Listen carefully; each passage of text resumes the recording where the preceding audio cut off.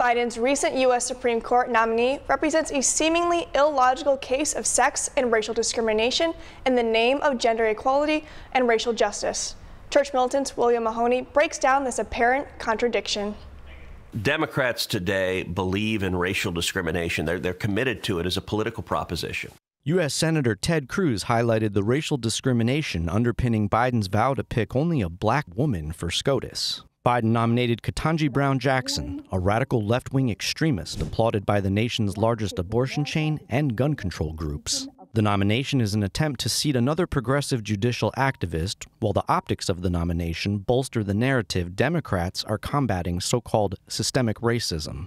But systemic racism was not on Biden's mind in 1991, when as a senator, he led the Judiciary Committee that indulged a fictitious sexual harassment smear campaign against then SCOTUS nominee Clarence Thomas.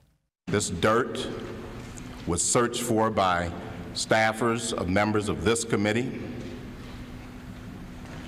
was then leaked to the media, and this committee and this body validated it. And thanks largely to Senator Biden, SCOTUS nomination hearings have gone from civil to savage. In fact, there's even a word for what conservative nominees must endure now during Senate confirmation hearings: borking.